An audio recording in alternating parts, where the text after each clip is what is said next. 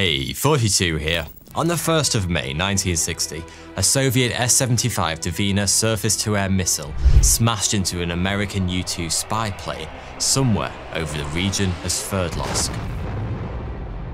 Not wanting to lose face either in front of the press or the Soviets, the US government concocted a cover story, claiming the plane was a NASA research craft that went down after getting into difficulties. They really went to town trying to make the deception as plausible as possible, explaining that the pilot had radioed in a problem with his oxygen supply shortly before contact with the plane was lost. They even went so far as to ground the US Air Force's entire fleet of U-2s, ostensibly to check the oxygen delivery systems for faults. It was an excellent piece of deception, delivered convincingly. But there was one small problem. Actually, there were two really fucking massive problems. First, the plane's pilot, Gary Powers, had not, as the Americans believed, died in the crash. He'd ejected safely and was in the custody of the Soviets. Secondly, the U-2 spy plane, which was covered in more high-tech reconnaissance gear than a billionaire stalker, had survived the missile strike with relatively minor damage, and the Soviets could see all too clearly that this was no research craft. Seeing an opportunity to score a point against their Cold War rivals, the Soviets wasted no time parading both the pilot and large chunks of the spy plane in front of the world's press. To make matters even worse, the two superpowers had been due to meet for peace talks at a Paris summit just weeks after the plane was shot down. With the Americans made to look like mugs for planting such a public lie, and the Soviets furious that the Americans were spying on them right before the peace talks, the summit was cancelled, and the Cold War continued unabated for the next 30 years. All in all, the whole thing was a bit of a disaster for everyone involved. But there was one rather nice knock-on effect. The 1960 U-2 incident directly led to the development of what many people believe is the greatest aeroplane ever built. That's a pretty bold claim, but if you watch to the end of this video, trust me, you're going to agree.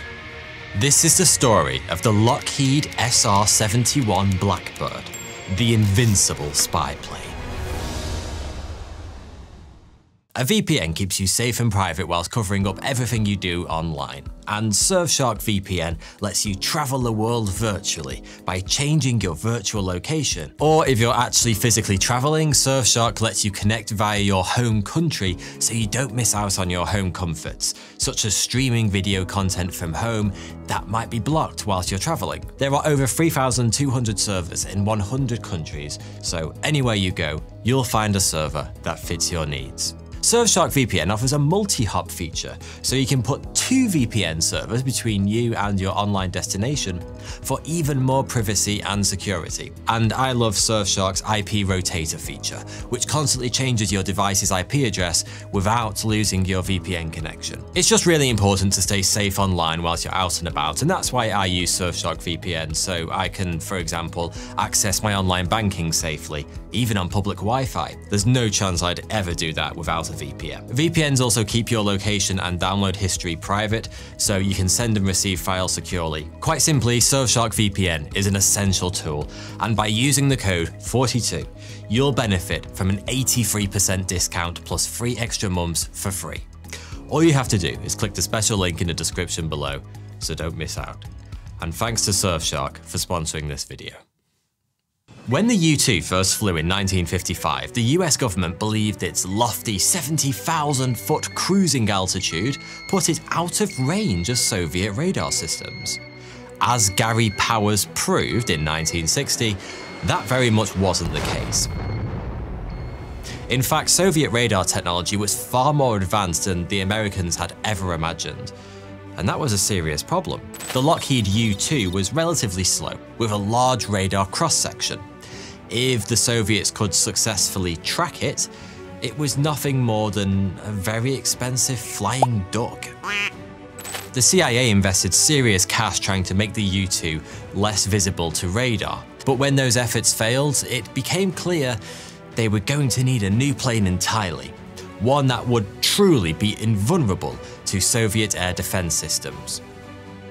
Of course, building an invincible aeroplane was impossible, but it just so happens that the Americans had an aeronautical engineer who'd built a career out of making the impossible possible. His name was Kelly Johnson, and to give you an idea of the length and importance of his career, I can tell you that he designed the United States' first jet fighter, the first military aircraft to fly faster than 400 miles per hour, the first Mach 2 capable fighter, and the first aircraft ever to exceed Mach 3. Put simply, he is one of the most important figures in the entire history of aviation. At the time, he was head of Lockheed's Advanced Development Projects, a department better known by its nickname, the Skunk Works. Johnson's team was relatively small, but comprised some of the finest aerospace engineering minds, not just in the US, but the entire world. Together, Johnson and his merry band of geniuses came up with a plane that can only be described as a miracle of engineering. The first iteration of that aircraft was known as the A-12, and it was like nothing that had ever been built before. It was developed under a cloak of absolute secrecy, and first took to the skies in the early 60s, where it was tested at some place called Groom Lake, though you might know it by another name, Area 51. It was this plane, and others like it, that helped build Area 51's reputation as the home of secret alien technology. And it isn't hard to imagine why. The A-12 wouldn't have looked out of place in a Ridley Scott space epic. By the way, if the name A-12 sounds familiar, you might be thinking of one of Elon Musk's children, who's called, yeah, I've no idea. The A-12 part of this poor kid's designation is a tribute to Musk's favourite plane, the SR-71, which is ultimately what the A-12 became. To begin with, there were 3 different variants. The regular A-12 was a straight-up reconnaissance plane, but there was also an interceptor, the YF-12, that was equipped with air-to-air missiles, and the particularly badass M21, which came with a detachable unmanned drone. But none of these planes ever really, well, took off, because waiting in the wings was the A-12's successor, the SR-71, nicknamed Blackbird for its striking paint job. Although, little known fact time, that paint was actually an extremely dark shade of blue. Capable of cruising 16 miles above the surface of the Earth at more than 3 times the speed of sound, the SR-71 was the perfect spy plane.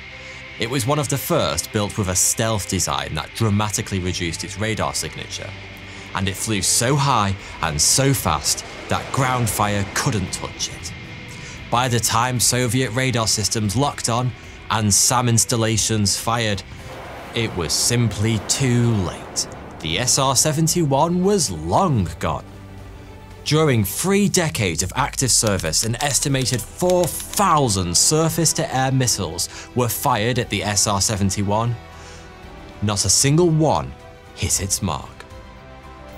The Blackbird was such a revolutionary aircraft that almost the entire thing had to be built from scratch using new technology.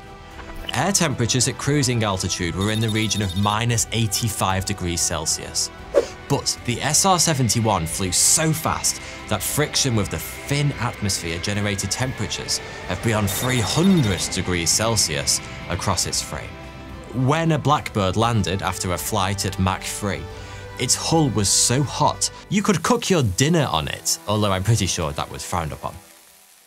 Regular aviation aluminium would begin to soften if exposed to such extreme heat, so the SR-71 was built almost entirely from a titanium alloy. That was something that had never been done before, and a whole new set of fabrication tools and methods had to be invented before they could even start. The incredible heat generated when this plane was cruising at almost 3.5 times the speed of sound caused other problems too. The airframe expanded by almost a foot as it warmed, so all the plane's panels had to be fitted with plenty of play. That extra wiggle room meant the SR-71 steadily leaked fuel whilst on the ground, because the fuel tanks didn't seal properly.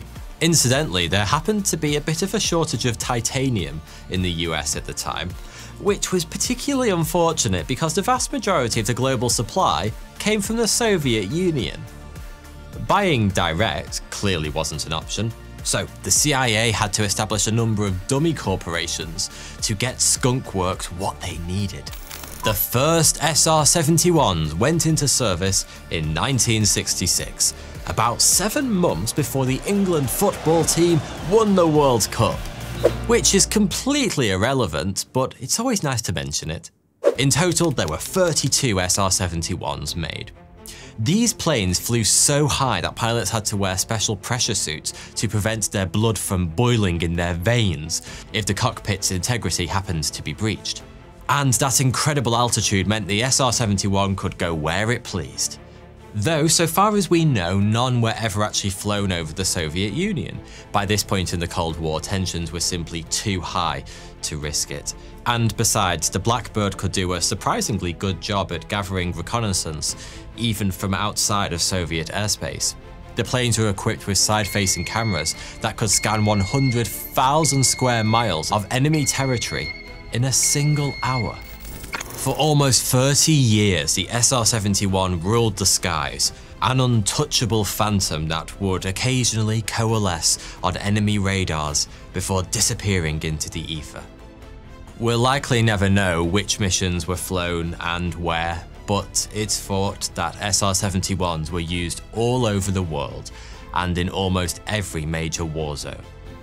But by the 1990s, the use case for this most impressive machine was beginning to look a little shaky.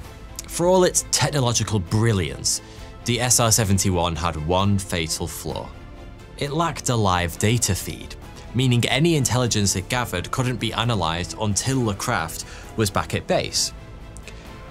The existing planes could always have been upgraded, sure, but emerging technologies like spy satellites and unmanned drones could do the same job more efficiently. In the end, a combination of these new technologies, politics, and the phenomenal running costs of the SR-71 saw it retired. Though plenty of senior figures in the Air Force considered that move to be a grave mistake. After all, spy satellites could be slow to get into position, and unmanned drone technology was still in its infancy. But after briefly being brought out of retirement in 1999, the SR-71 was mothballed for good shortly afterwards. The Blackbird is a relic from another era, a spy plane built almost 60 years ago that's long since been replaced by newer, more advanced models. Replaced, but never surpassed. To this day, the SR-71 remains the fastest air-breathing aeroplane ever built, and it still holds numerous point-to-point records, including the fastest flight from New York to London. In 1974, it made the journey in 1 hour 54 minutes, a full hour faster than supersonic speed demon Concorde. There's something almost mythical about this aeroplane. Those who built it talked about it in hushed tones, and the pilots who flew it were simply in awe.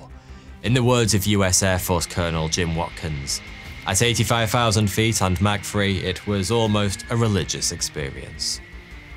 If you want to see an SR-71 for yourself today, your only chance is to visit one of a select few museums around the world that were lucky enough to get one.